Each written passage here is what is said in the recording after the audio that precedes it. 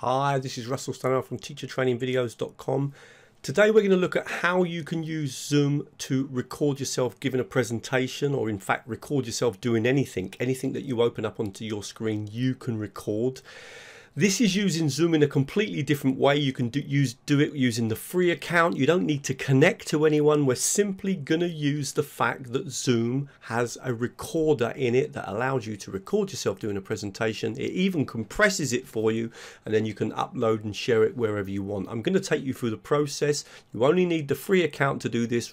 I hope you find this video useful, and if you do, please like it, please share it, please comment on it, and of course please come over to teachertrainingvideos.com. Loads more free videos. There's a special section on Zoom, and if you want to sign up to the newsletter and to the YouTube channel, you can also do that from here. Right, let's get started. Just a tip before you start, I always come down and make sure that the meeting automatically is off, because I don't want to be recording the whole meeting. I only want to record the bit where I'm doing a PowerPoint presentation. So make sure you click on that button. Okay, that's in your settings just before you start your meeting. And then you click on your meeting. It's going to open up Zoom for you. Don't forget, you're not going to connect with anyone. You're just using the fact that Zoom has a recording facility. It's opened me onto the screen. I'm going to turn off the video. I don't want to be on this one. And I'm going to simply first of all, open up the PowerPoint presentation that I want to record.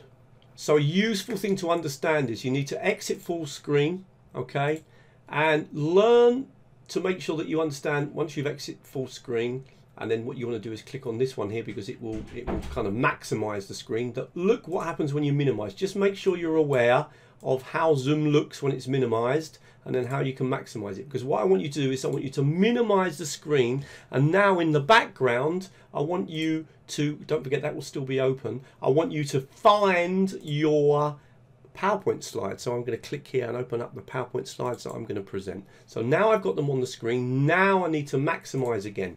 So we've got the PowerPoint slides open, or open the PowerPoint slides before you even start to do your recording. Okay, so before you even turn on Zoom. So have your PowerPoint slides ready, then click on screen share, click on the PowerPoint slides and click on share. They're going to open onto the screen. Now you're not recording yet. I'm going to show you in a minute how you do that. So what you need to do is make sure you're back on the first slide, start your PowerPoint, roll your mouse up to the top here, roll over here, come over to more, and you want to click on this button here, record on this computer. Now as soon as you click on that button, you're going to start your recording. So I'm going to start. Hello, my name is Russell Stannard, and today I'm going to do a presentation to you about how you move a face-to-face course to an online course. What we're going to look at first of all is some examples, bloody blah. Now, what do I do if I want to stop? Well, what about if I want to pause? Well, you can do that easy. You can roll up to the top, and you can click on more, and you can pause the recording. So now I'm not recording at all. But if you notice, and I just want to show you this, come up again to the top there, notice that we have also got these keys here, Alt P, okay, and Alt R. So I use these a lot. So if I press, without even clicking on the button, now if I press Alt P, it will begin recording again. Alt P. That pauses to stop the pause. Now I'm recording again, blah. Let's imagine I want to pause again. So I press Alt P and it pauses it again. And I want to start again, I press Alt P again and it unpauses it. So the pause button, you can either do it from the top here by clicking here and just going to Alt P, or you can just click on the button here and do it, and that will resume your recording. Now what about when you want to stop your recording? Well, once you've finished, just come to the top, go to that, and this time you're going to click on stop recording, or you can actually click on Alt R. Now I normally, when I'm going to stop the recording, just psychologically, I always come up to the top and click on that button. Recording is done. Now you need to practice this a few times. That is it. Your recording is done. Now you might be saying to me, yeah, Russell, where is the recording then? Well, I'm going to show you that now. So I'm going to stop sharing. Now, as soon as I close down this Zoom session, it will immediately begin to compress that recording for me. So what I'm going to do now is click on End and click on End Meeting for All, and let's look at what immediately appears on the screen of my computer. and there it is. It is now taking that recording and it's converting it for me into a Zoom file. Now, where can I find that Zoom file? Now, if I come to my computer and I come over to my documents and I click on my documents and I come down, there is an automatically created file or folder, sorry, on your computer called Zoom. Obviously, it's going to probably be right towards the end. Click on that. You can see I do hundreds of recordings. And if I come down here to today's recording and click here, I can see that that recording has been done. Now, I only did one recording. That is, I did a recording, stopped it, and that was it. I can do multiple recordings, so I might do a recording, stop, that's one, then start another recording and stop, and that's two, and then record another one, three. And that would be Zoom 0, the first one would be, the second one would be Zoom 1, and then the next one would be Zoom 2. You can always tell, because it's always called Zoom. You've got these other files, don't worry about these ones. This is the file that you need. It's an MP4 file. Now let's actually look at that file. If we double click on that file, we can actually play that file immediately, and there it is. Hello, my name is Russell Stannard, and today I'm going to do a presentation to you about how you move a face. Now the great thing about that file is you can upload that into Edmodo or into Moodle or into Blackboard immediately. There's nothing else to do. That is the basics. Now I'm going to come back again and go through this in a little bit more detail just to point out a couple of things that when I've done training with teachers they've had problems with, but that is the basic way it works.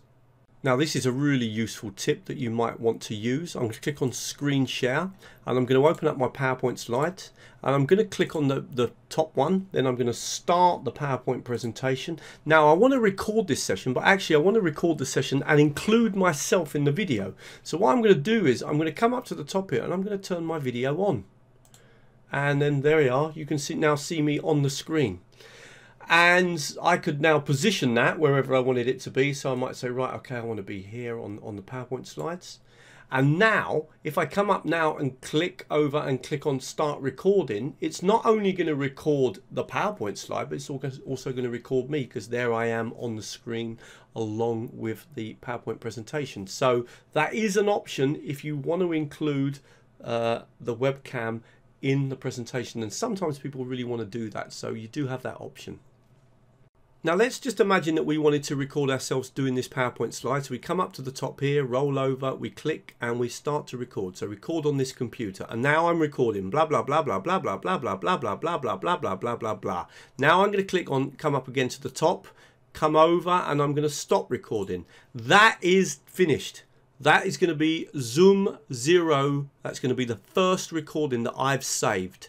Now, if I started another recording, so let's stop sharing and let's come back to, let's exit full screen a minute, sorry, exit full screen. Let's minimize and now let's imagine that we're actually going to open up another PowerPoint slide because we actually want to do a second recording today. So I'm just going to quickly open up another recording. I've got one here, so we imagine this one. And now I'm going to do a second recording. So again, I come back to Zoom, open it up. So you can do multiple recordings in one session. So I'm going to click open screen share. Now I've got a different PowerPoint to record. I'm going to turn it on and again I'm now going to come up to the top and roll over, click on more and click on record. So I'm now recording another PowerPoint slide. So same thing again, bloody blah, do the recording. Once I finish recording, up to the top and click on stop recording. Now I've got two recordings. Now when you close your Zoom session and those videos start to compress, it will compress the first video and then it will compress the second video. When you go to open up your files, you're going to have two recordings. It's probably going to be Zoom 0 and Zoom 00 and Zoom 01. Now actually I can check that in advance. So if I quickly just come out of this presentation and open up my files and jump down to my documents and come down to Zoom, I can actually see that here I've got two videos ready to convert. One's going to be 01 and one's going to be 02.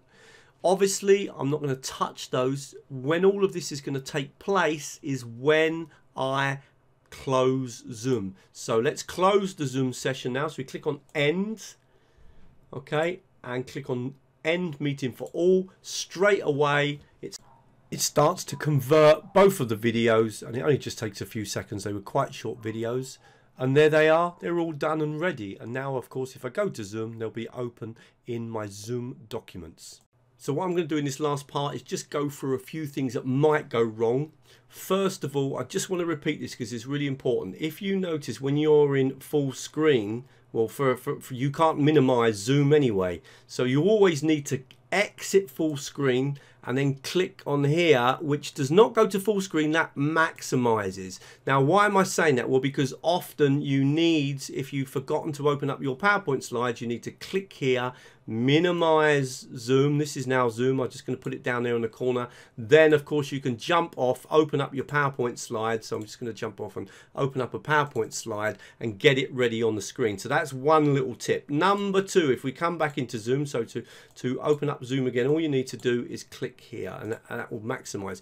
Make sure that when you're going to do your recording that you've got the right microphone connected. So in my case, I want to be using my Blue Yeti. I also have a microphone from my webcam, but that doesn't record as well. So make sure that you've got the right recorder or the right microphone connected if you're someone who's got, say, 2 or 3 microphones connected to your computer. It's a really good tip. Now, another tip, when you click on share screen, now, obviously, we're looking at recording a PowerPoint slide, but you can record all sorts of things. So you could be talking over a document or talking over some images. It doesn't matter what you open on the screen. If the thing that you're going to record has got audio in it, for example, let's say if you were recording yourself talking over a video, then make sure that you click on that button, because that will record the audio from the video as well as the audio from your voice. Okay, really hope you liked that video, and if you did, please like it, please share it, please comment on it, and please come and join me on teachertrainingvideos.com. Loads and loads more free videos here, especially all the stuff that we've got organized here across the top, and of course on the front page you'll see all the latest videos. If you want to follow my work, if you want to keep up with the newsletter, the videos, the free online webinars that I run, the online courses, the blog posts, then please just sign up to the newsletter. And of course you can also join me on my YouTube channel. It's really popular now. I think we're up to 30,000 subscribers. And thank you very much.